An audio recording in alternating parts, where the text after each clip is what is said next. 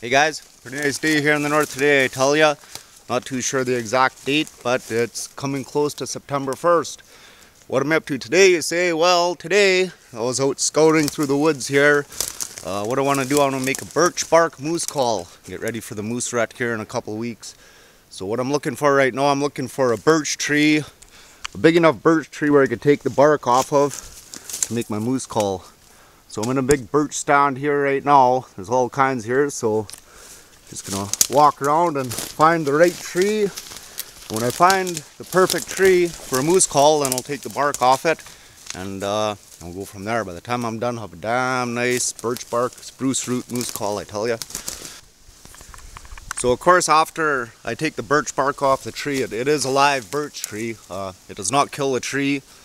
I'll give you a little example here. You see this is a tree here. I stripped the bark off it quite a few years ago. And you see that tree is still alive and healthy. Still thriving. So, still looking. This one here almost looks pretty good, but I don't know. Let's just have a look.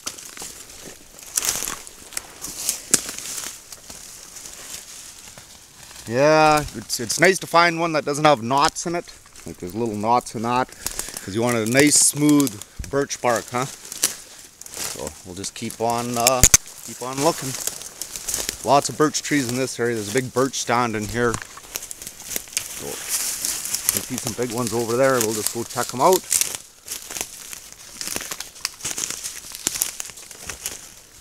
Too small, that one. That one's about the right size, but it looks a little ratty. We'll just keep hunting. But it has to be the perfect birch tree to make a good moose call. It's got to be a special tree. So I'm looking for that special tree right now.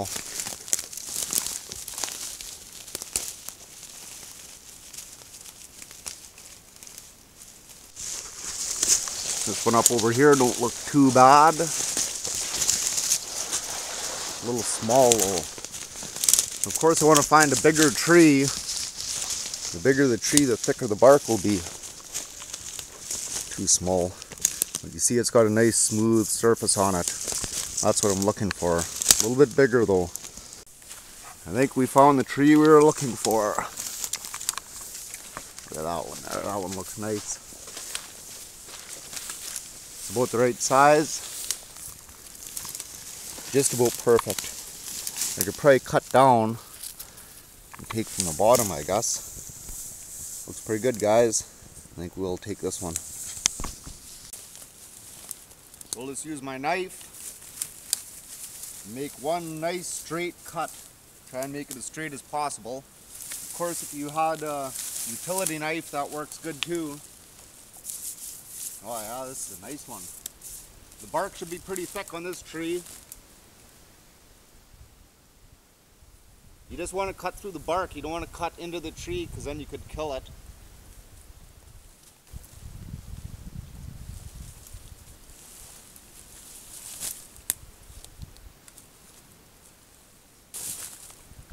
And just kind of pry it out. Once you get it started, it's just like peeling a banana.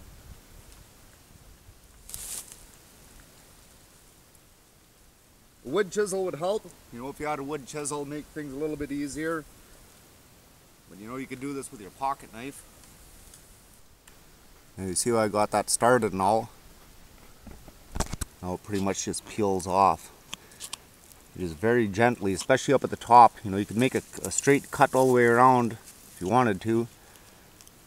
But if you just very carefully, you'd use your hands, just kind of work it off. You could also just use your knife too. You could like skin it if you wanted to.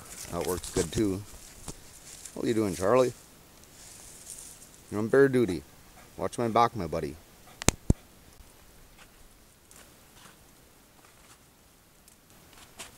Well, this is a nice one here. It's got good thick bark on it.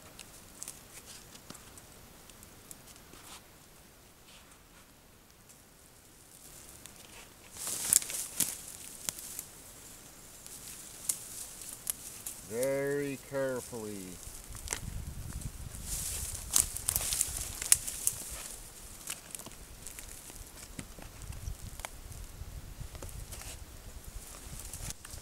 So that's coming off pretty nicely.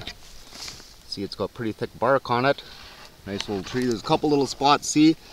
These little holes are from the little branches. So if you could find one with a nice spot where you want to take your bark from with no branches at all, it's better. But a little hole like that, it's going to be rolled up anyways. It'll cover it up. So that'll be fine. So now I got most of it wrapped off one side. I'll do the same on this side.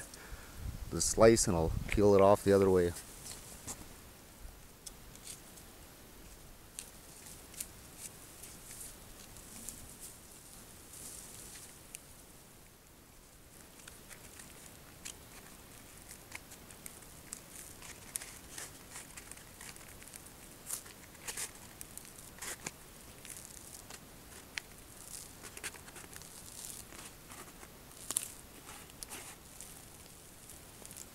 This one is peeling really nice.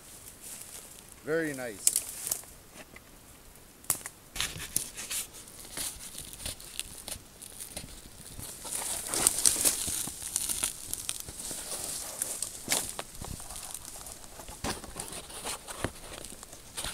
Little spots I got, you see if there's some bark connected. Just cut it with your knife because it might rip it, huh? Little spots like this here. Bust it free, huh? See?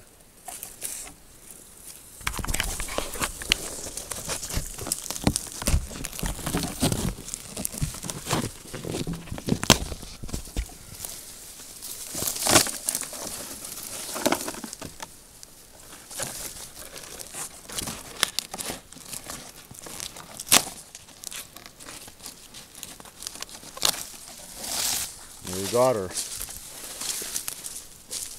Got one nice chunk of birch bark there. This one turned out really nice. One of the better ones. Peeled nicely. It's got one little hole in it, but that's fine. And there we go. That's what we'll make our moose call with. And of course it did not kill the tree. So now we got our birch bark. And all we need now to finish constructing our moose call is some spruce root. So I usually find a little smaller trees to get the smaller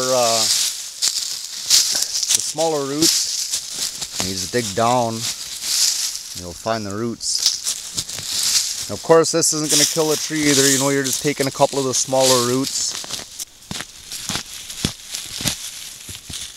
These are the roots here we want. This is what we'll use to lash our moose call together.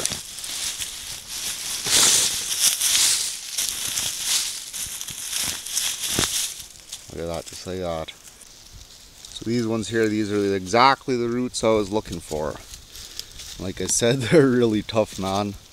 They're hard to break, huh? So I'll just cut them off right in the front there with my little pocket knife.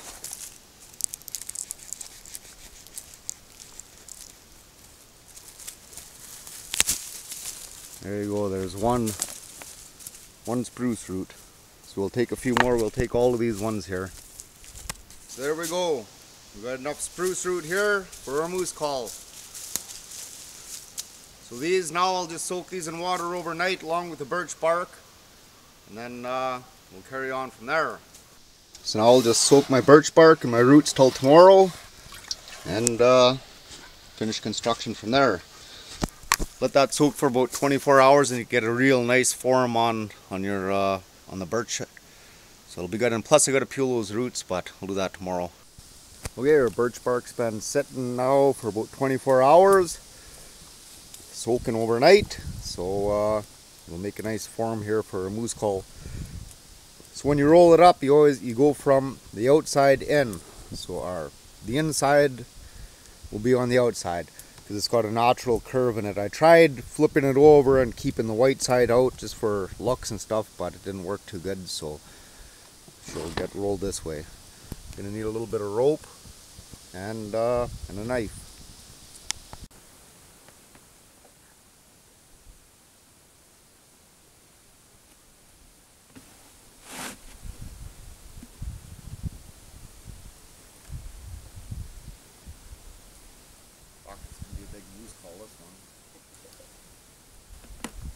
trim it up, make it look nice too. You just take your rope.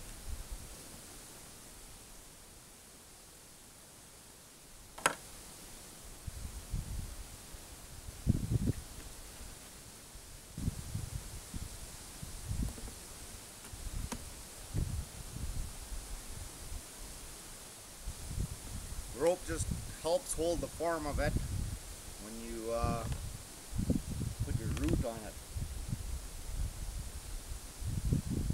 Of course it comes off later on.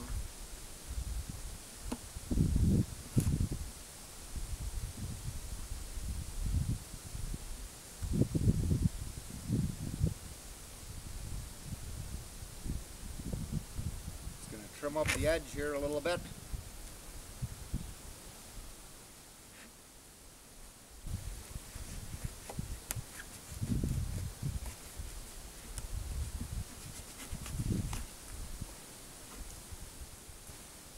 Now the next step, all our roots that we dug up, they got to be peeled. So there's a thin layer on there, just like bark off a tree. I just use my teeth. Just peel them off. Tastes like spruce.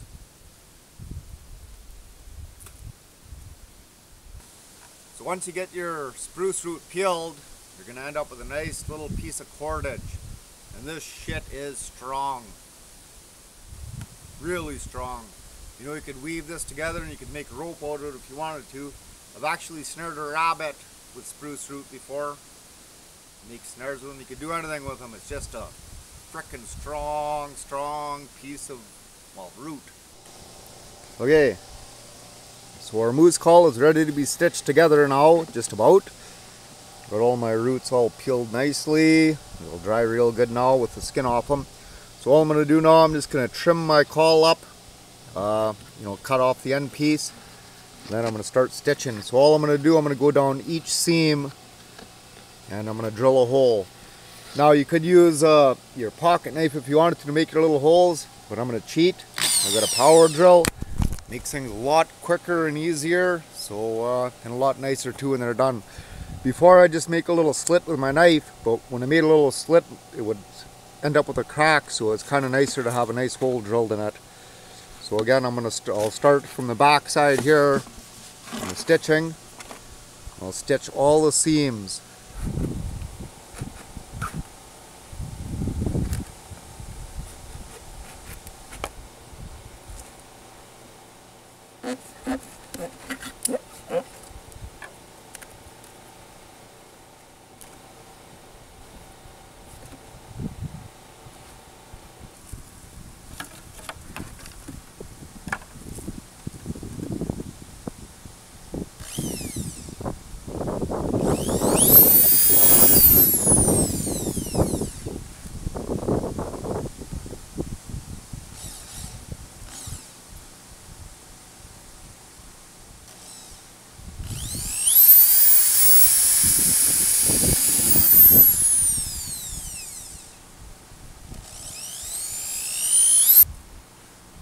Okay, so now I'll take my longest root, because this is going to be the longest stitch. Start stitching.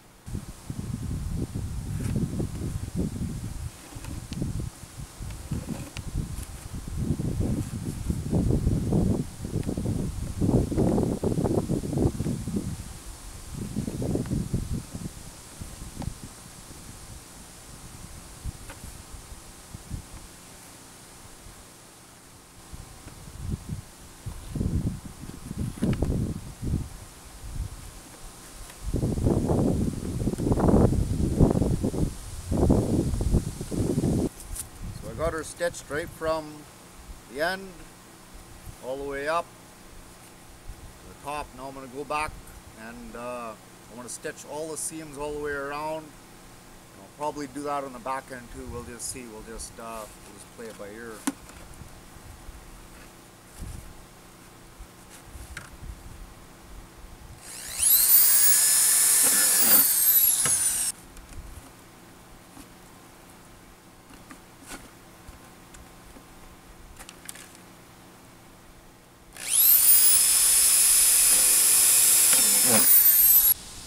Okay, that's coming along real nicely now.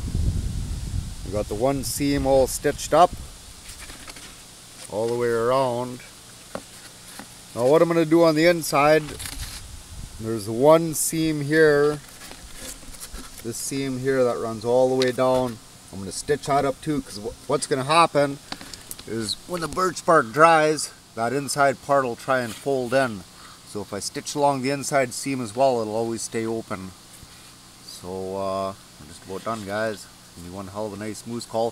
What I did here on the end, I just ran my bark through, my root through, and then I just backed it over and went through again. And this could stay there, you know, that ain't gonna hurt anything. Same on the inside. What's gonna happen is the root is gonna dry up and it'll be hard as hell, and it'll never come out. And of course, when you're done, you soften it up and shape it a little bit more. So one more stitch and then she'll be good.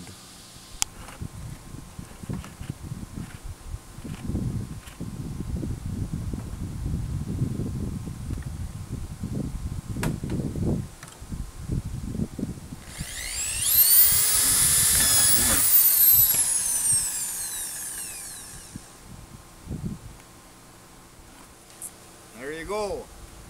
That's it. Let this baby dry for a week or so, and when the moose start rotting, it'll be ready. So what's going to happen now, it's going to dry and it'll all curl in. It'll be nice and tight. One hell of a nice moose call right there, man. The Wild North style. See how I stitched every single seam all the way up on the inside, around, and also the one main seam in the middle. So what's going to happen now, this is going to dry and it'll all shrink together and it'll be a good solid moose call. Ready to give her, man. Of course, later on you could always trim around the edges if you want to make it look a little nicer or whatever. Trim it up, tidy it up, paint it, fucking draw a smiley face on it, whatever. Put a little carry handle on it or whatever you choose. But there you go, man. That's a good moose call. The thing about the birch bark too, it really has an echo to it, you know. It's not like using a piece of cardboard call or a plastic one. There's something about birch bark that is real special, especially to get the echo out there, huh? So this, when I call a moose with this, man, it's gonna carry. It'll carry for miles. I cannot wait to call a moose out here this fall with my new moose call. Once it's dried up and ready, and harvest it. Okay, guys, get out there and make yourself a moose call, because the moose are gonna be rutting here pretty darn soon. Talk to you another day.